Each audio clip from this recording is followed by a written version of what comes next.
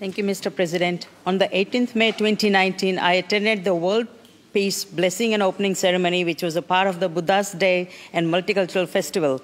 The event was organized by the Guang, Shan, Melbourne and Buddha's Light International Association of Victoria. I represented the Honourable Daniel Andrews, our Premier of Victoria, and Honourable Richard Wynne, Minister for Multicultural Affairs.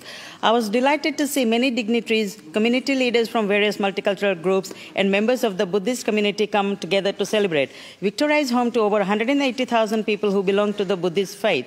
Buddhism's teachings of wisdom, moderation, and tolerance appeal to people of many cultural backgrounds. Our culturally diverse state is a result of generations of passionate people who have promoted cultural and religious diversity. Events like Buddha's Day and Multicultural Festival bring the unique cultural traditions and history, making us one of the most inclusive societies in the world. Victoria, and in particularly my electorate of Western Metropolitan Region, is a hub to many new and emerging communities. I'm delighted to be part of an Andrews Labour government that is determined to make sure that all Victorians can enjoy the social, cultural and economic benefits of a dynamic and diverse society.